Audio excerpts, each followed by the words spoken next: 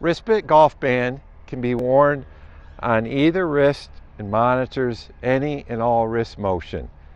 I'm going to use it today for chipping. I've got it on the horizontal of my left wrist. I'm sure a lot of you, when you come through, you're trying to keep for chipping. You're trying to keep the club shaft and left arm in line. So the wrist is going to stay straight, if you will, or in line with the forearm.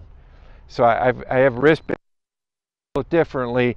Normally we're looking for that auditory sound. In this case, if I release the club, I'm getting that auditory sound. We don't want that. So when I chip, my grip's a little bit weaker, so it's starting pretty close to in line. And when I come through, I'm going to keep it in line so that I don't stick it in the ground. You know, that left elbow is going to move up. And then when I come through, it stays in line. If I had released it, I get that auditory sound from WristBit.